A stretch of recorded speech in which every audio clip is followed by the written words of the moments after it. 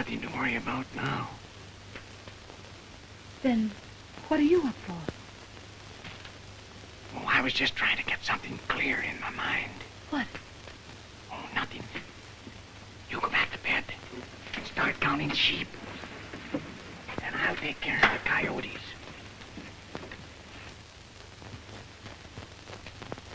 They're dead to the world. Good night. Good night, Mr. Rigby.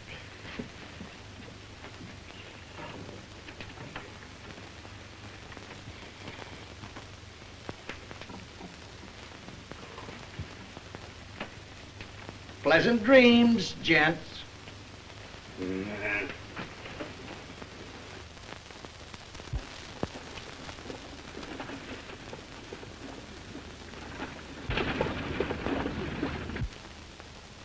Well, this is as far as we can go with loose section in mind. Yes, I kind of figured that this old ruin here was what Bill Joyce had in mind. Not being a mind reader, Rigby, I guess it's your next move. Oh, yes? I reckon it is. And we're moving back to town. What's that? I said we were moving back to town. I had an idea you'd pull some sort of a trick like this. Doc, isn't that idea coming a little late? He never intended to go beyond this point. Doc, you're getting smarter and smarter every minute. Just what was your intention, Mr. Rigby? Well, I'll tell you. I got it! That's why he burned that paper back there in the shack. You're a bright fellow. Burned it? Oh, so that was what you were doing.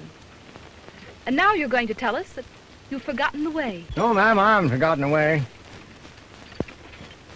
Or the company I'm in. I'll be able to find it when the time comes. I'll bet he will. He'll find it for himself. Oh, no, he won't. Oh. You head for that mine pronto, Rigby, or I'll fill you full of lead. You'll never find that gold with lead. Put it up, stupid.